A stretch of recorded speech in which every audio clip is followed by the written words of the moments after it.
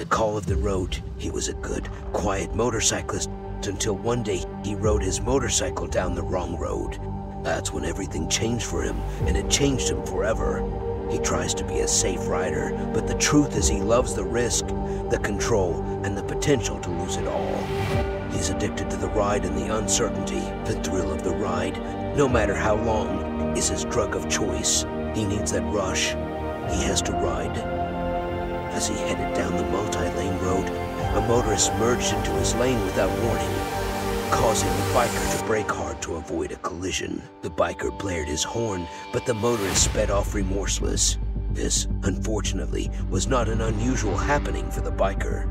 Other motorists regularly cut him off as though he were invisible. The worst was the time a car turned left in front of him in a busy intersection. Only heavy braking and a swerve at the last split second had kept him from disaster. He often wondered how motorists could so consistently fail to see him on his bike. Despite all the near disasters, he always managed to make it through. Since so many motorists acted as though he were invisible, he had long ago decided to ride as though he were. The biker noticed a police officer behind him with cherries blazing, motioning him to pull over.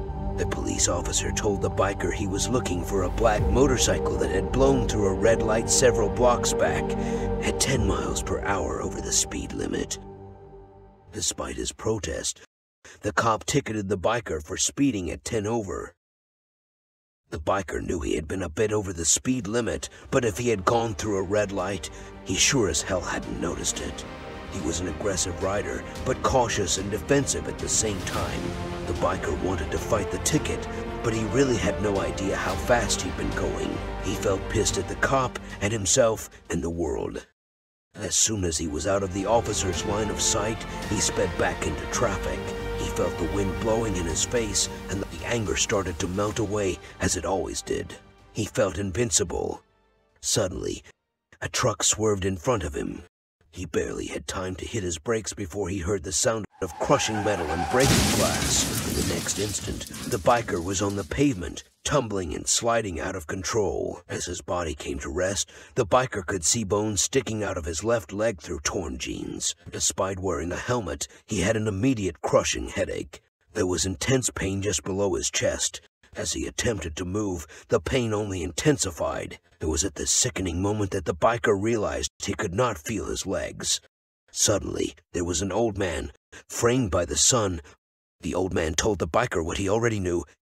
He hadn't seen him. The old man apologized repeatedly as the biker slipped into shock.